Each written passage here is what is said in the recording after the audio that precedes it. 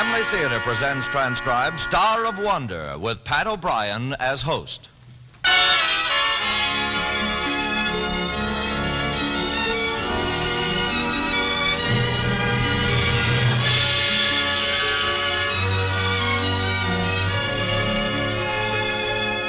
From Hollywood, the Mutual Network, in cooperation with Family Theater, presents Star of Wonder.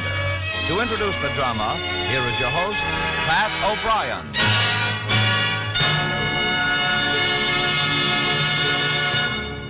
Thank you, Tony Lafrano.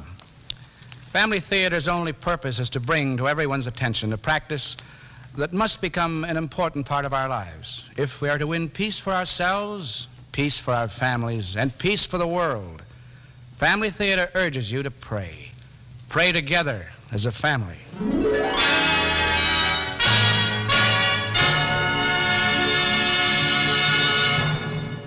Tonight, Family Theater takes great pleasure in presenting Star of Wonder, featuring Francis X. Bushman, Norman Field, Herbert Rawlinson, and Cliff Clark, with Jill Oppenheim as Evie.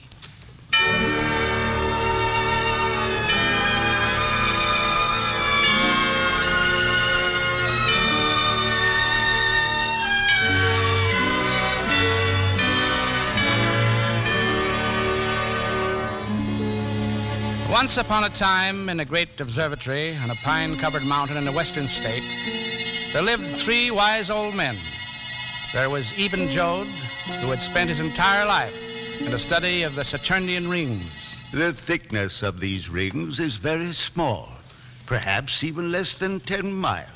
Nowhere else in the universe. And there was Otto Schwartz, a recognized authority on lunar craters. The moon's surface offers us astounding evidence of the effect of widespread volcanic festivals. And finally, there was Walter Leatham, whose monograph on the atmosphere of Venus was an astronomical landmark. Further confirmation of the supposition that the physical surface of Venus is the top of a cloud bank is evidenced by the color of the... There they were, the three of them, isolated in the lonely mountaintop observatory, each tolerating the other two, no more. They knew about Saturn and the moon and Venus, these three wise men, but they had forgotten about people, about love, about Christmas. And then it happened. Eben had gone for the mail that morning, and when he returned from the half-mile hike to the box... And how, I ask you, Walter, how was I to know that it was your notes, an old scrap of paper? A scrap of paper. 6 months' work, and you use it to light your cigar. Why do you have to smoke the smelly things in the tower room anyway? Displeasure, you are not denying me, Walter Leatham. That I burned the notes, I am sorry. I will help you gather the data again. You will. And what makes you feel that you are qualified to help me assemble material on the atmospheric changes of Venus? Otto, stop! You're like two children.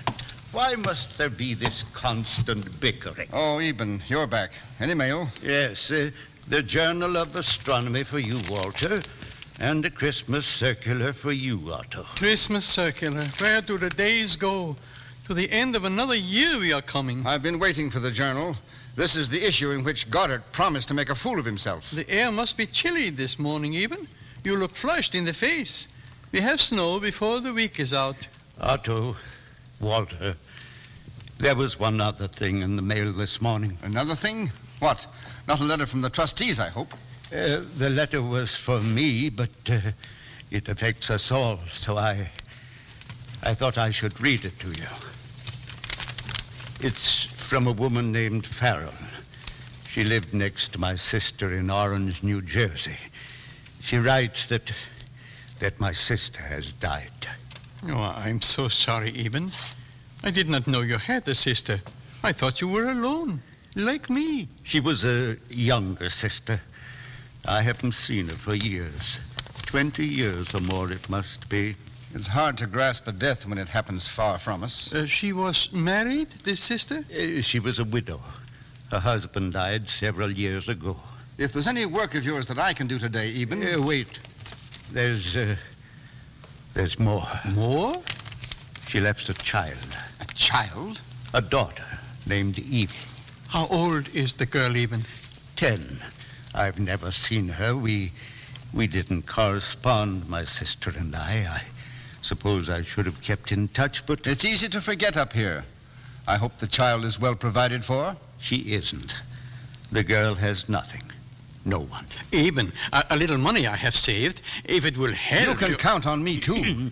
Very generous of you both. But it isn't money that's the worry. The child has no home. Home? Well, surely, Eben, you didn't think... I know how you feel. But it was my sister's last request, according to this Farrell woman, that Evie be sent to me. Bring a child here to the observatory? I know how it sounds. A 10-year-old girl here. Even this you cannot seriously consider. Why, it's preposterous. The notion of keeping this girl in the observatory is unthinkable. I agree with you, Walter. We can't keep her here permanently, but until I can make other arrangements. Children have no respect for routine. Life here will be intolerable. Walter, for a little while, until Eben makes his arrangements. Oh, so you're both against me. Not against you, Walter. It won't be an ideal situation, I admit it. But until I can properly place the child. Very well. As long as we understand that this is a temporary arrangement. Well, it may take me a little time to find a school that will accept her. Why should that be if we're prepared to pay the price? One thing I forgot to mention. Evie is blind.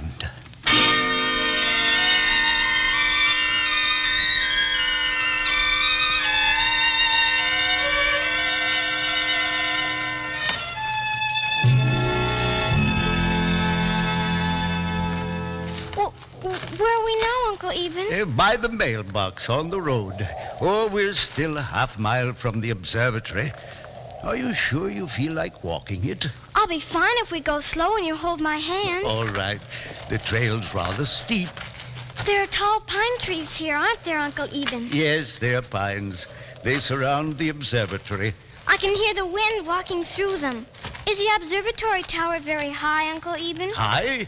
Why, yes, I suppose it is. This is a very high mountain, and the tower is almost 100 feet above the summit.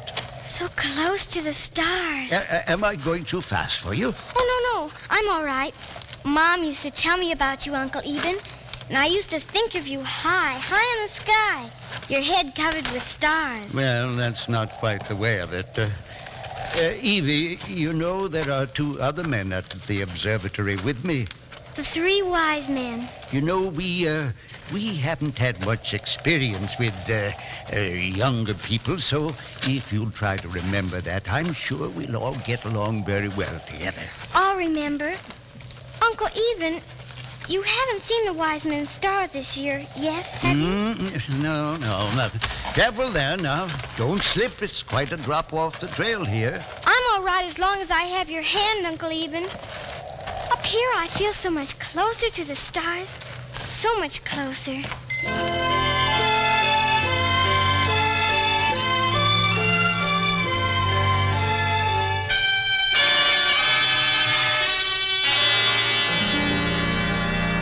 Such a strange one she is. Not an ordinary little girl at all, Walter. What do you know about ordinary little girls? She says so little, and yet there is a feeling when she's in a room as if she were talking, saying things that cannot be put in words. Oh, I do not make good sense. That can't be blamed on the child. I wonder if Eben is doing anything about a school for her. He has, I think, written some letters. Otto, I don't mean to let him forget that this is a temporary arrangement. I don't think he will. Walter, has she asked you about the star? The star? What star? There are millions of stars. And why should she ask me about one of them? Oh, I don't know. Several times she mentions it to me since she comes, as if I should know of it. Oh, it's some childish game. Where is she now? With Eben, I think. I've not seen her since supper. She knows her place, I'll give her that. Doesn't intrude. All the same, this won't be a fit place to work until she goes. Which of you had my slide rule? I use my own instruments, no one else's. Maybe I use it even, but I put it back in the case, I'm sure. Anyway, it is a week or more. Where's Evie? Evie? With you, we thought she was. And I thought she came in here after supper. Where do you suppose she is? Her room? The tower? Check in her room, Otto. Yeah. I'll look up in the tower.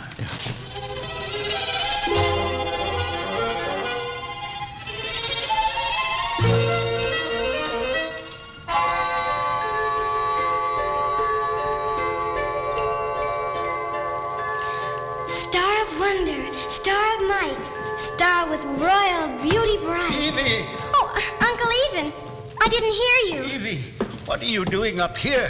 That circular staircase. You might have fallen. Oh, I wasn't afraid. Not a bit. You're all busy and... Oh, I wanted to be close to the star. Star? What star? You shouldn't be up here alone with all this equipment. These telescopes are set. You might have bumped into one of them and spoiled everything.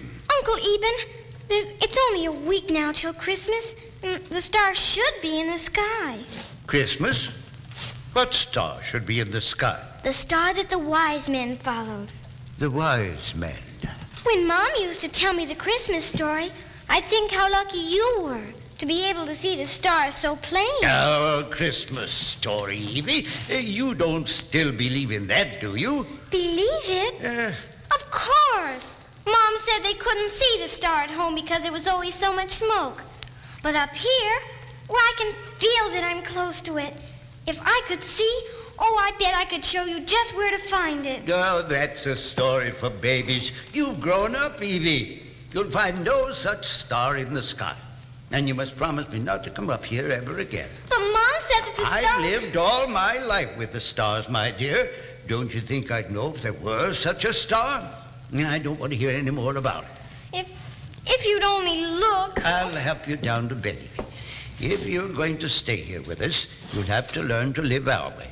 Take our word for the things we know. Now, you understand? Yes, Uncle Eben. I'm sorry that I spoke to you so roughly, but it's for your own good. For my own good to forget about the star in the east, you mean? Of course. There's no time for such stories here. All right, Uncle Eben. Yeah, and the sooner you forget them, the happier you'll be. The happier we'll all be.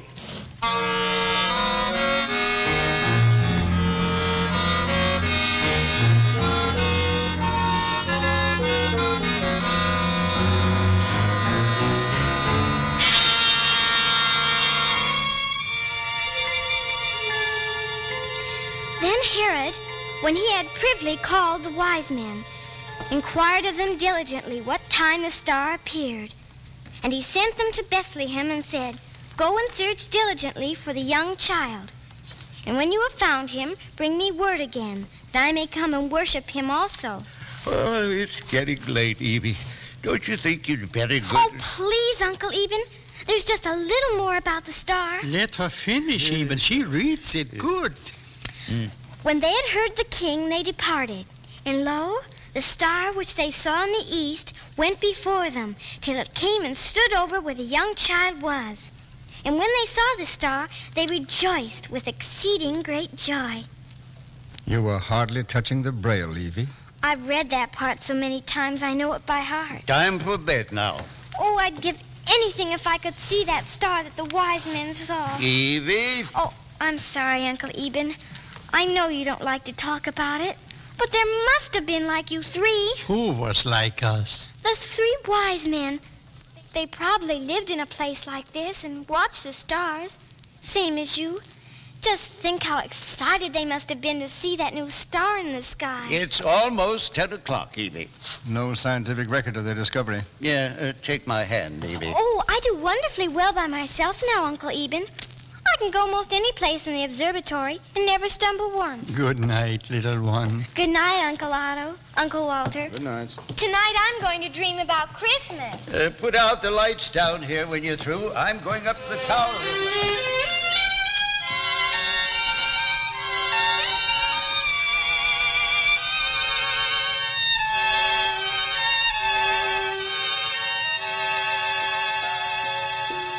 Ah, it's good to turn your eyes to the stars. They don't change, all in their places, just as they've been for millions of years. Star in the east, a child's story. There's no such star there, and never was. child is to be so upset, it's the girl. You must go. As soon as the holidays are over, I must find another place for her. As soon as the holidays are over. What was that? In the tower room, something false. Yeah, Evie must be up there. I thought you told that child. I did. She's disobeyed Well, me. don't stand there. Let's see what she smashed.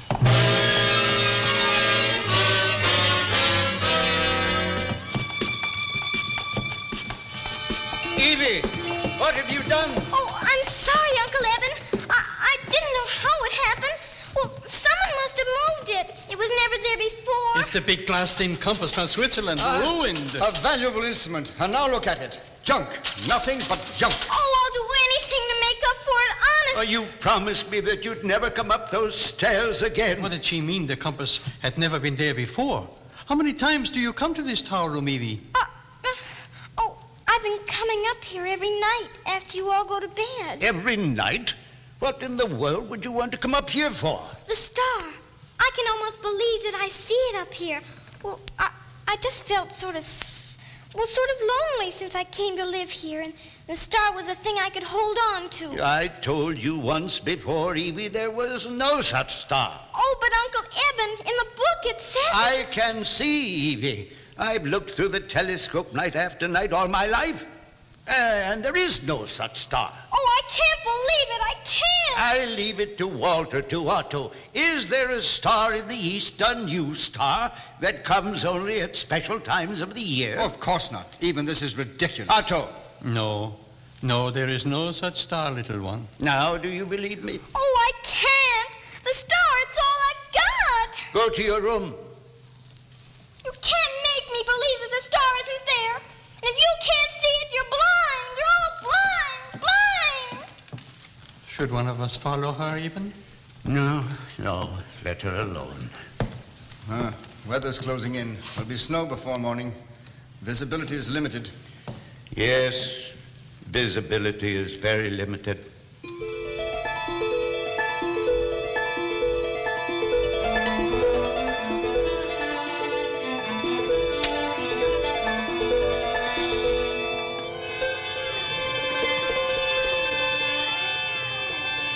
Why can't I sleep? Why can't I sleep? I've got to make sure she's all right.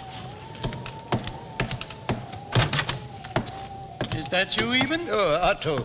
Yes, I couldn't sleep. I thought I'd look in on Evie just to make sure she's all right. It's snowing very hard. Otto, the door to her room, it's standing open. She's gone, even. Look at the bed. It hasn't been slept in at all. She can't be gone. There's no place for her to go. Why, she's run away. Outside in this storm. No. Even, what have we done to her? We've got to find her, Otto. We've got to find her.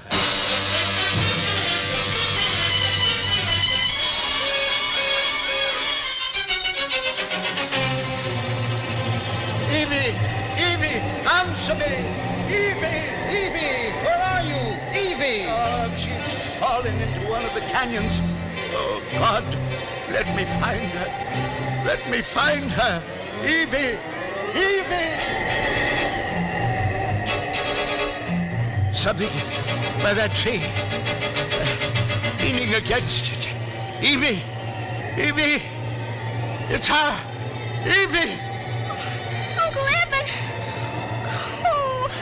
So cold. You're all right now, Evie. All right.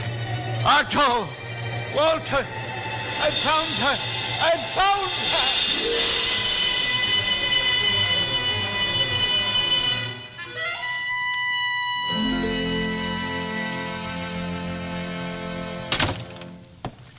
Doctor, is she all right? I wish I could tell you that she was. She's fighting pneumonia, exposure, shock. But she will be all right? She's a very sick youngster. I wish I could take her to the hospital, but I'm afraid to move her. We'll take care of her. Just tell us what we must do. Well, I've given her a shot of penicillin. I'll leave some medicine here, and I want you to force liquids on her. I'll be back in the morning. Surely there isn't any cause for alarm, is there? Just follow my instructions. I'll see you in the morning.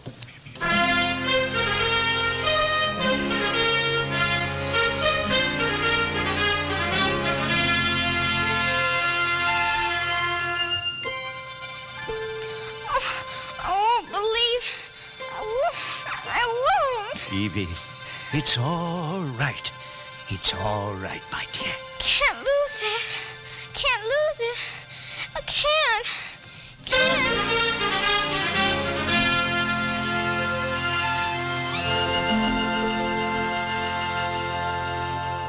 Well, she's not rallying. If anything, she's slipped since yesterday. We followed your instructions, Doctor.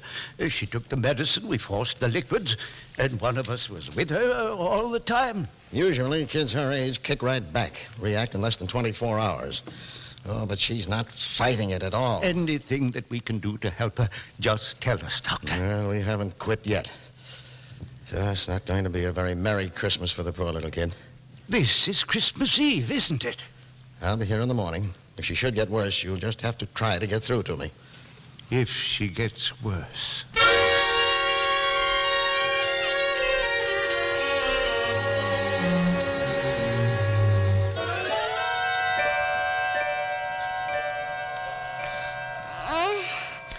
She doesn't want to get well.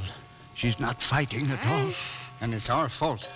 The only thing she found here to love, we tried to take from her. She believed in the star. She really believed. Do you know, until she came, I had forgotten that story. We had nothing to believe in, so her faith angered us. The star. Did you see the star?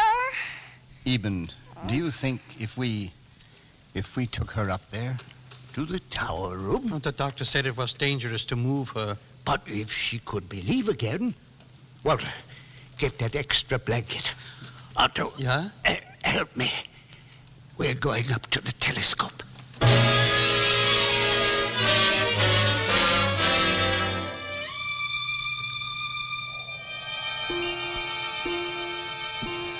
Uncle Eben, where are we going? Evie, we're in the tower room by the big telescope. Evie, it's Christmas Eve. We thought you might like to be near the star. You don't believe it's there. You don't believe in the star. Tell us where to look, Evie. We want to believe. Help us. Where will it be, Evie? You want to believe? Yes, Evie, we do. Help us, Evie. Tell us where to look. It was in the east, and it was very bright.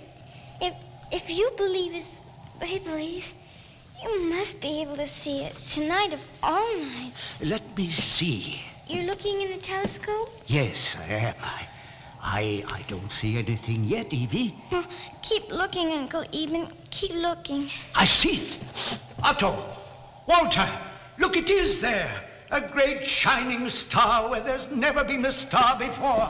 Let me see. It can't be there. It can't. And still it is. A beautiful star, Evie. A magnificent star. Star of wonder. Star of might. You believe me now? Of course we do, Evie. And you've got to get well. We need you. The three of us need you, Evie. You need me? Yes, we do, Evie. She's going to get well. Aren't you, Evie? Yes, I'm going to get well. Uncle Eben, oh, I'm so sleepy. Her forehead is cool. I think the worst is over. Merry Christmas, Uncle Eben, Uncle Walter, and Uncle Otto. Merry Christmas, Evie. Yes, Merry Christmas, Evie. Merry Christmas. Merry Christmas, little one. Best you should take her back to bed, Eben. Yes, I will. And when they saw the star, they rejoiced with exceeding great joy. With exceeding great joy.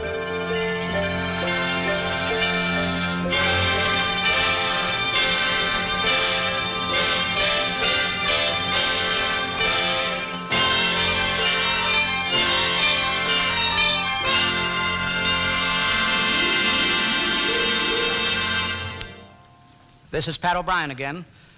During this season of the year, there's a lot of praying going on, and that's a very good thing.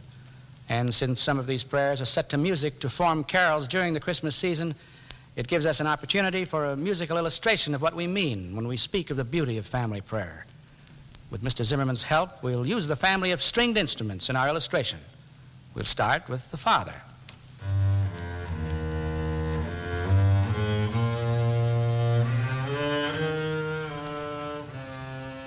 And and then the mother.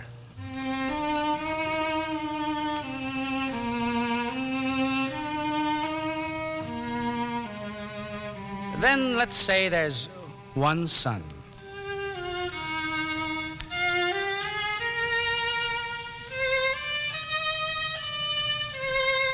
And one daughter.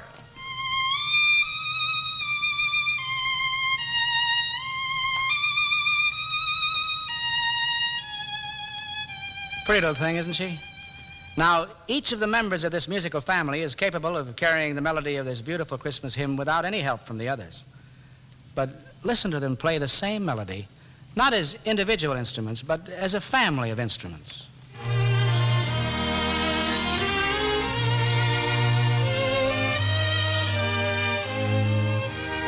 You see? You see how the harmony adds beauty? How the melody gains new importance? Family prayer is much the same. For prayer is music to God, and since we were created by Him, and since it is through Him that all good comes to us, then shouldn't we strive to make our prayers as worthy as possible, as beautiful as possible? There's really no doubt that the members of a family praying as individuals do make music in heaven, but when they pray together, well then, they make a concert.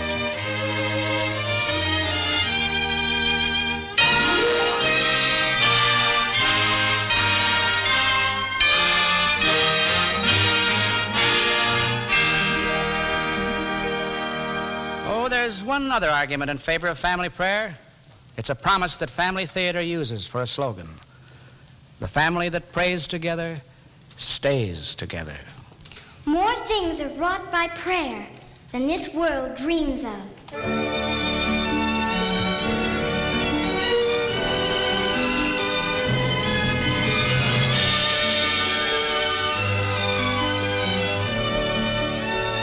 From Hollywood, Family Theater has brought you Star of Wonder. Pat O'Brien was your host. In our cast were Jill Oppenheim, Francis X. Bushman, Norman Field, Herbert Rollinson, and Cliff Clark. The script was written by John McGreevy, with music composed and conducted by Harry Zimmerman, and was directed for Family Theater by Joseph F. Mansfield.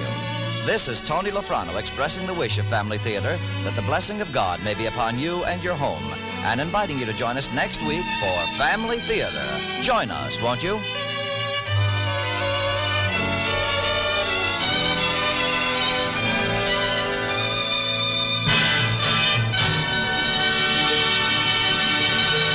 Family Theater Transcribed is broadcast throughout the world and originates in the Hollywood studios of the world's largest network. This is the Mutual Broadcasting System.